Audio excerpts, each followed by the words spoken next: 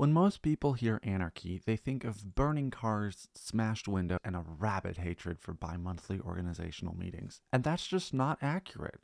Anarchists, at the end of the day, simply believe in the fact that people tend to behave the way you treat them and that they are perfectly capable of behaving in a reasonable manner if you let them.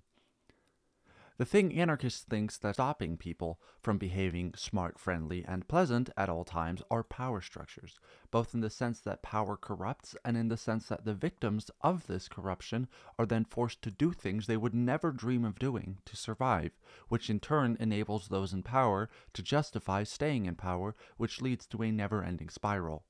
Boiling it down, anarchists take the common principles most people ascribe to themselves: democracy, freedom for all, common decency, and empathy, etc., and take them to their logical conclusion.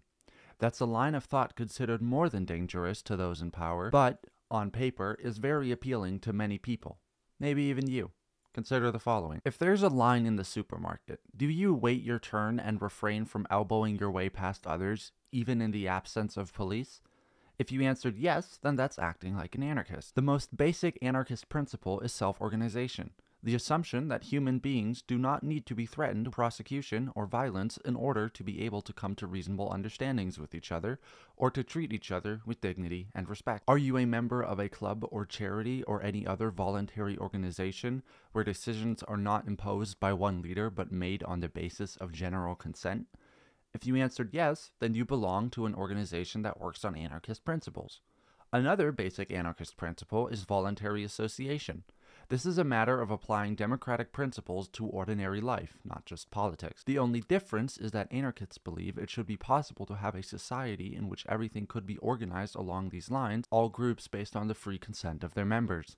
Every time you reach an agreement by consensus rather than threats, every time you make a voluntary arrangement with another person, come to an understanding, or reach a compromise by considering the other person's particular situation or needs, you are being an anarchist, even if you don't realize it. Do you believe that most politicians are selfish, corrupt assholes who don't really care about the public interest?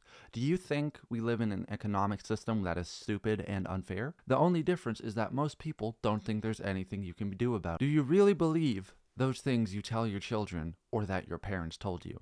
It doesn't matter who started it. Two wrongs don't make a right. Clean up your own mess. Do unto others. Don't be mean to people just because they're different. Perhaps we should decide whether we're lying to our children when we tell them about right or wrong, or whether we're willing to take our own claims seriously.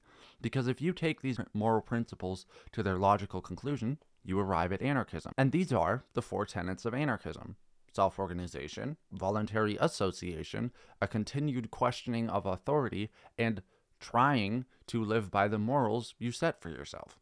If you have more questions or interest in the subject, I highly recommend theanarchistlibrary.org and or r/anarchy one-on-one. Both very great for finding free reading material.